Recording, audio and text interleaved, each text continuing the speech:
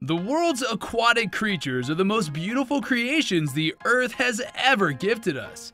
I bet you couldn't agree more, because look at your adorable fish pets. From how they showcase unique features, to their funny facial movements when eating, down to how they swim and explore around their artificial environment. Hold up. Artificial? Oh gosh, there's something we gotta talk about here. Keeping a fish would mean that you have to purchase a tank that's in good condition. But tell me, at some point, you thought that any old glass container would do just fine. That's a big no-no, fish keepers. We're all aware here that the life and health of our fish are very dear to us. But providing their simple necessities like having a comfortable tank doesn't have to be expensive. There are plenty of cheap tanks out there that are available and could be decorated or modified by you. What you hear is crystal clear, because in today's video, I'll be teaching you the 5 tips that will get you the best deal for a cheap tank. If you're ready to take notes, you can be here with us at Aquarium Store Depot.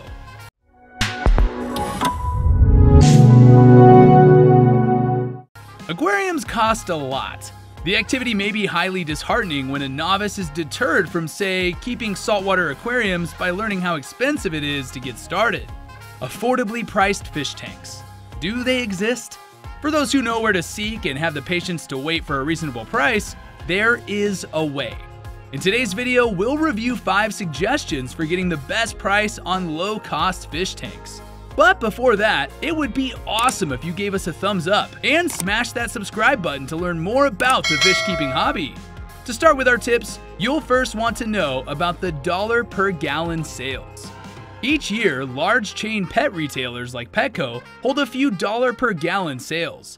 10-gallon, 20-gallon, 29-gallon, 40-gallon, and 55-gallon tanks are sold for $1 per gallon during these dollar per gallon sales. 75-gallon tanks, although rare during these sales, can be found in your neighborhood retail store for just $1 per gallon. Aquarium, a reputable aquarium manufacturer with a long history, makes these tanks that go on sale. You must be aware of these businesses' sales dates, but unfortunately, since these sales are found best locally, there isn't a website that reports this information. The best way to find out is to talk to your local aquarium societies and check out forums like Reddit, which will usually post when sales happen. Even if the tank is inexpensive, you may still need to spend considerable money on related accessories. So a superior choice exists for those seeking a low-cost fish tank that includes most or all of their equipment requirements. The second advice we can give you is to buy a used fish tank. If you're a picky person and you have this Regina George and Gretchen Wieners attitude, then you might want to skip this suggestion I'll discuss, because buying used tanks requires you to accept that the precious, soon-to-be home of your pet has a 50% chance of a disgustingly dirty past from its previous owner. However, on the other hand, the easiest way to get inexpensive fish tanks is to buy used ones. It could be hard to find some tanks like these, but let me mention places where you can acquire a tank and explain why they're lovely. First, your inexpensive fish tank treasure trove might be found on Craigslist. You should check through all the most current ads after searching for fish, aquarium, and tank. Since Craigslist is a real-time classified, you might want to check frequently. With Craigslist, the bigger the tank, the better the bargain, as many of these people selling are trying to get rid of their aquariums as quickly as possible. Here are a few examples of Craigslist ads you might encounter while browsing. A reef setup for a 180-gallon, 6-foot tank with a lacquer stand and canopy costs $750. Or how about a reef-ready aquarium measuring 6 feet long and holding 120 gallons costing $450? Or check this out, $99 for a 46-gallon bow front tank with a cover and a stand. Another additional helpful resource are aquarium clubs. The benefit of aquarium clubs is that you often receive a full, high-quality setup that has been well maintained. To see whether someone is selling tanks, you should search the forums of these clubs.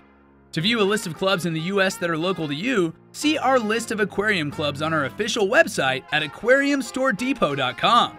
And of course, you won't have to go far, because other potential sources of free tanks include your friends and relatives. Yep, most of the time, these tanks are kept in garage attics. And most of the time, taking tanks from friends and family is welcome. A free fish aquarium is undoubtedly unbeatable. You'll never know what's available if you don't inquire around. Apart from those 3, you could also visit eBay and other legitimate Facebook pages. Facebook Marketplace, or groups that buy and sell products like used aquariums in good condition. 2 tips were already discussed, and now it's time for the third one: knowing what to look and ask for. If you're an introverted fish keeper, then it's time for you to evolve if you want to inquire about the best cheap tanks available. Often for personal reasons, we tend to choose or buy things without digging deeper into the information because we're too afraid to ask the seller. But this behavior should be overthrown by a respectful mind, because you need to ask the seller or do your research before buying a secondhand aquarium to ensure you get a nice tank. When you're faced with or in a conversation with the seller, or simply inspecting the aquariums available, you may ask the seller or yourself questions like, what are the measurements? Be cautious, because Craigslist users frequently submit the wrong tank volume. We have a volume calculator on our website available that you can use to look up and verify the gallons stated on the post. A tank intended to house rats or reptiles should not be purchased, since it might not be waterproof or its seals may have been damaged. Instead, ask what the aquarium was used for and what it contained. Were there any glass patches that may have been hidden if the tank had been pierced? Ask the seller to do a leak test. If they refuse, consider walking away from the sale, because most sellers shouldn't mind this request. Acrylic tanks will be simpler to fix than glass tanks. Has the tank ever been medicated? Look for signs like discoloration of the silicone edges on a glass tank. If they're blue, chances are high that the tank has been medicated in the past. In what location was the tank kept? Red flags include tanks kept outside or in warm garage, since the heat might damage the silicone and lead to leaks in the future.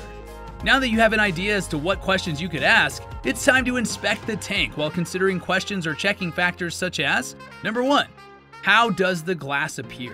Is it hazy or scratched? How severe is the harm? Number 2, look for cracks. Prominent fissures are easy to spot, but also look for hairline cracks. These are concealable and capable of holding water, but they'll eventually fail. Number 3, if the aquarium is glass, look for sturdy and malleable silicone sealing. Number 4, if drilling is done, look for fractures at the drill sites. Number 5, bring a flashlight with you to check for any cracks or scrapes. Number 6, look for evidence of warping, fractures, or mold damage on the stand. Scratches or a peeling finish are okay because the tank may still be refinished. Lastly, number 7, examine the bracing and look for obvious evidence of bending in acrylic tanks. Look at the tank from the side if acrylic to check for bowing. I know that's a lot of questions and things to answer and check for, but it will all be worth it. Trust me.